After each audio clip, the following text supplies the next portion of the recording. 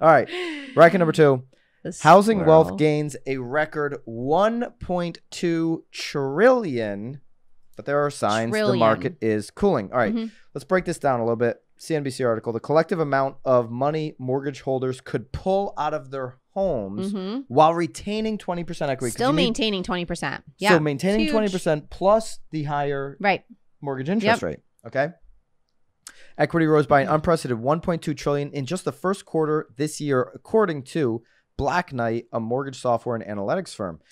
In total, the nation's so-called tappable equity stood at $11 trillion. That's 2x the peak in 2006 when everybody was taking money out of their homes, buying boats and cars and putting decks and kitchens. But what's interesting, though, is they were maxing themselves out. I mean, this is saying that you would still have 20% equity after pulling that cash out. Yeah. And it's $11 trillion, which is 2x the 2006. That boils down to an average of $207,000 of tappable equity. Do it again. Per homeowner. $207,000 tappable equity per homeowner. If you have a home right now. Yes. If you're a real estate professional, you own a home, or you're working with clients that own a home, they all, on average, have $200,000 of equity plus in their home. This is why homeowners have so much more wealth than renters. Right. And renters, until they become a homeowner, are never going to catch up. And why it's really hard to get a contractor right now. This is a number that if you're an agent, you want that number to be out there with every renter in your market. Listen, the average homeowner has $207,000 of equity. You're never going to have that kind of savings until you start buying homes. I would use these stats to your advantage in your marketing. All right. Ooh, this could have been the marketeer. Look at you. This could have been the marketeer for sure. But we've got something pretty fun for the marketeer in just a second. Right. So here's what I will say. The market is cooling, and they talk about some of the signs in this article. Right. It's showing slight signs of cooling. Home prices were obviously up 20% over the year. We know that. But the slowed growth is an early indication of these rising interest rates. We know the story, right? Listen, what I think is going to happen with this equity, though, to be frank, everybody's like, well, prices aren't gonna really go down. Okay, I don't think there'll be a cliff, but eventually we're going to see a stopping point here. Of course. People are forgetting that the more these rates continue to increase, and the bigger news is the more these companies continue to announce hiring freezes, which turn into layoffs. Right. You get 12 to 18 months of layoffs happening. People are going to say, well, gee, I'm short on money, but I've got $200,000 of tappable equity.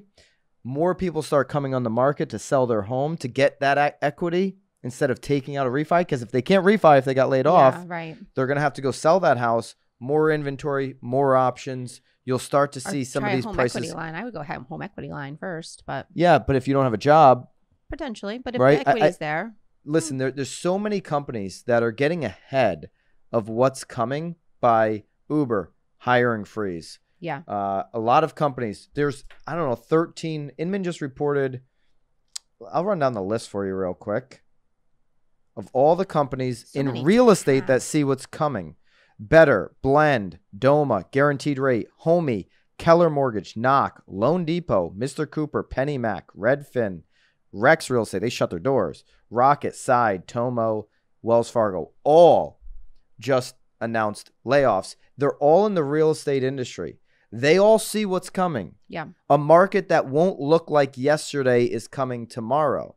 So this tappable equity, people are going to, it's not going to be in 2 years, 18 months, whatever the worst of this recession hits, it's not going to be 2x 2006. It's not going to be $11 trillion. People are going to go eat into that. Oh, for sure. And then if prices come down, that $11 trillion naturally goes down as well. Nicole, your take, you're an agent. Yes.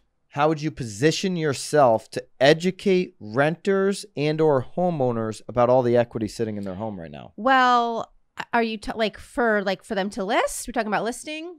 just so that they have the information, so they're armed with the information. Well, whether that means the right decision is listing, or that means the right decision in your life is buying right now, so you can start building equity. Well, I think everyone, and again, I know that this is like being a little like I'm being a little bit of a squirrel again here, but I mean, again, on listing appointments all the time. I mean, I'm not always talking people into selling. I mean, can they pull their cash out from when they sell? Of course, but in a lot of situations, it almost makes sense for them to pull their cash out as a refi and obviously save the house and keep where they currently are, because I can't even get them into a house that would be like equivalent to where they're at right now. It's a tough time to refi at 5.5%. 6%. Well, but again, some people already have already taken out a home equity line, and they've already spent it down. And it's do I spend the money again, or do I now sell? Yeah. But again, for renters, 100%. I mean, now is the time to buy. I'll be honest, there are a lot of renters out there that do want to buy.